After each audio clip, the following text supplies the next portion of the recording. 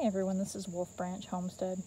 Some of you may know that we have a local flea market booth, but we're getting ready to open a second one that will be more focused on arts, crafts, and woodworking.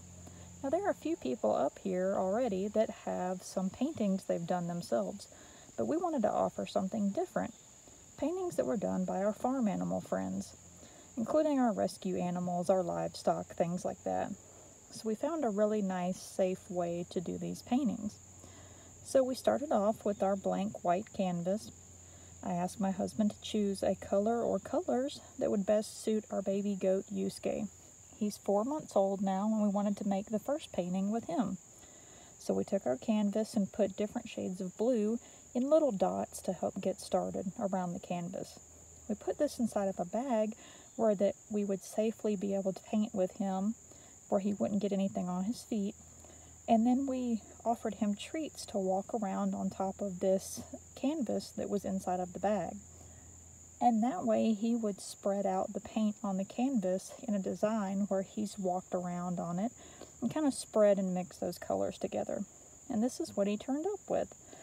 And it didn't go all the way across the canvas just because it was our first time trying one of these little paintings.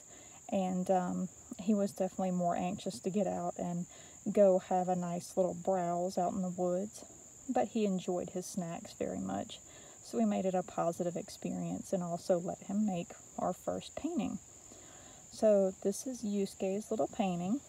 We've got 4 different shades of blue.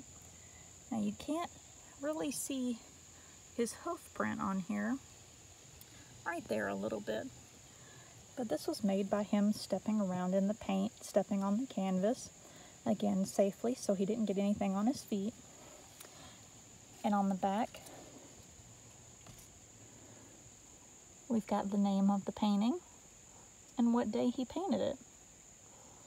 And we hope to offer more of these at the booth and possibly even on Etsy if anyone was interested.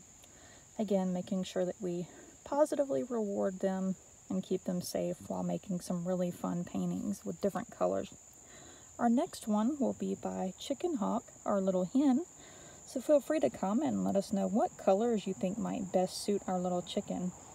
And that way we'll kind of go the same route, probably a smaller canvas, and we'll put it inside of a bag with the different colors on there in little dots and let her run all across it and spread the paint out for us.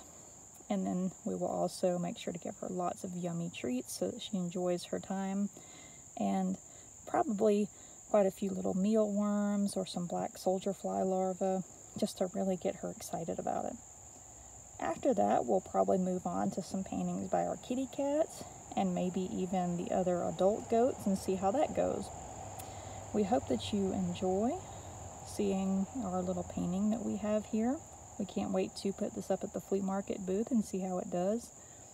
And again, if you're interested in possibly seeing these on Etsy, let us know.